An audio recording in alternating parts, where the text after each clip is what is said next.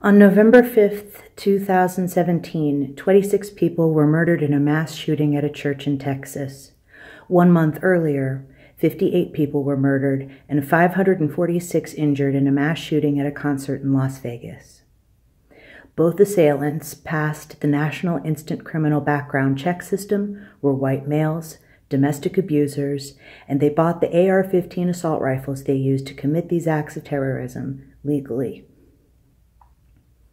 Shocking, isn't it? I know, it isn't. And getting your hands on a gun is pretty easy. Sarah Hutto from McSweeny's compiled a list of things more heavily regulated than purchasing a firearm in the United States. Here are 10.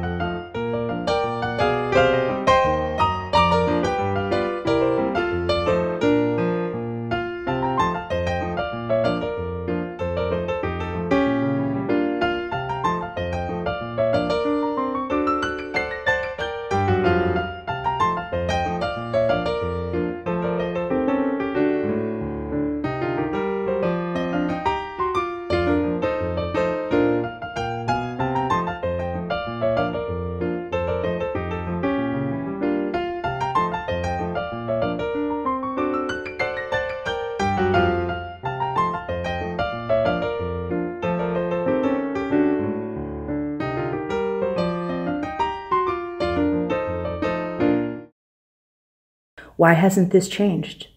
Why did 5 Democrat and 40 Republican senators vote against a regulation requiring commercial gun dealers to administer background checks on potential buyers, the bare minimum of gun reform, after 20 children were murdered in a classroom?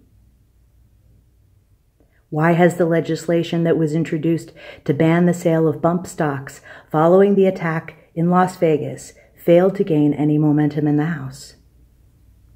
The answer is simple. The NRA and the gun lobby pay congressional leaders to do nothing while more Americans buy more guns that kill more people. It's not personal, it's business. The 2018 midterms are coming up soon, and each of us has a responsibility to vote these congressional leaders out of office. Let's elect senators and representatives who will finally pass legislation that will make it harder to purchase an assault rifle that fires 9 bullets in 1 second than to ride in a car. So make sure you're registered to vote and see the links below for more information about how we can end this cruelty. Thank you.